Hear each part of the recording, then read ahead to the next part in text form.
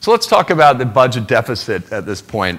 And this slide really doesn't do it justice. If you put into consideration the unfunded pension liabilities by states, if you put into consideration the Social Security problems and underfunded Social Security and Medicare, that line is probably double to triple. But in any case, it gets the point across. So we have a very, and I think we all know this, we have a very terrible situation in Washington, and I don't care which side that we're on. The bottom line is we have this gridlock, and the gridlock normally can be a very good thing when the economy is healthy, nobody's trying to push through different agendas, things are firing on all cylinders, and let's just not bother it. But as we learned today, there are some issues, and we do need to have some kind of progressive energy policies and unemployment and lots of other measures.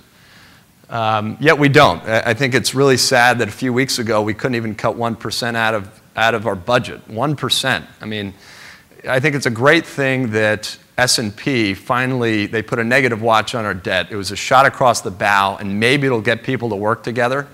But if we've learned anything, I'm not going to hold up my breath. The way that we act here in the U.S. is we typically wait for some kind of crisis to happen, and at that point, we start to worry about it. It was interesting. I was talking to a hedge fund manager that was talking to Obama a few weeks ago, probably about a month and a half ago, and our debt on average is maturing over the next few years.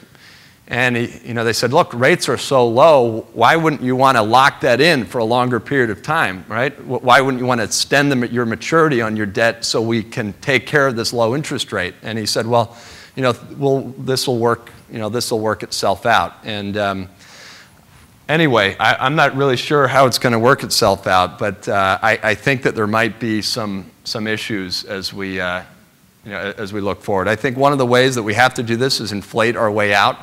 I think that we will get a lot more inflation, not this year. I think it'll start coming to the system next year, but later on down the road, we will see a good amount more inflation.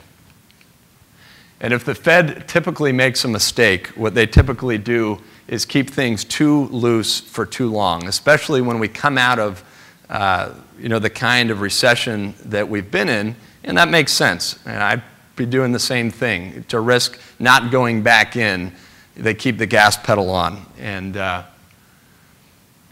so how does that impact our status, dollar as a reserve currency and all those other things that people worry about? Well, this is interesting. Mexico just bought 100 tons of gold in the first quarter of this year after 30 years of selling the asset. This is global official gold holdings of central banks worldwide, and you can see after, since 1960, on average, this has been being reduced, but just most recently it's spiking up. And this is just gold to give the example, but it's starting, and this happened right when we announced QE1, when we started to monetize our debt.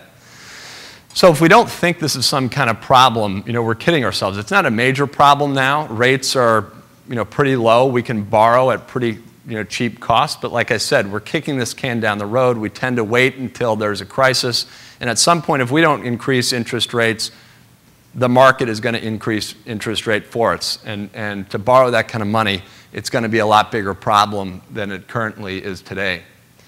And so again, I think that if we don't get things straightened out, and if we don't make some changes over the next couple of years, we're going to have a bigger issue. I think we're fine now. I think we're fine over the next 6 months, over the next year. It's going to be an election issue. But at some point, the music ends. And again, it could be over the next year. It could be years from now. And one of the things that we're going to have to do is we are going to have to cut some of the spending. We are going to have to tax more. And when that time comes, GDP won't be as rosy as maybe it is now. So the way that the Fed the way that the futures market is trading on what the Fed is going to be doing, this shows the futures contract on the Fed funds rate by April 2012. So it's forecasting what rates will be at that point. As you can see, it's moved between 30 basis points and 80 basis points. What this means is that they're anticipating that there's probably going to be 2 rate increases between now and the end of the first quarter, beginning of the second quarter. For the reasons I stated, the Fed keeping the foot on the gas pedal, I think it's going to take a little bit longer than that. I think the way that this is going to unfold is we're going to stop buying treasuries, as indicated, the end of QE2. I think we're going to stop reinvesting our mortgage-backed securities. When they're coming due right now, we're reinvesting and buying more. That's going to end probably sometime in the first quarter.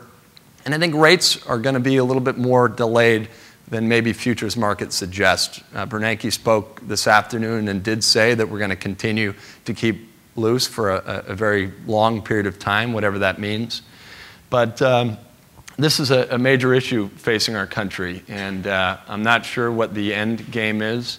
But in summary, in the short term, we think things are looking great. I think this year GDP will come in nicely. There's not going to be any shocks barring oil. Stock markets should continue to rally, getting people to continue to spend. But I think as we get into 2012 and the consumer is under more stress, the housing market is under more stress, and we're dealing with some of these fiscal issues with higher rates, we're going to have some more problems at that point, and we'll see what happens. So thank you very much.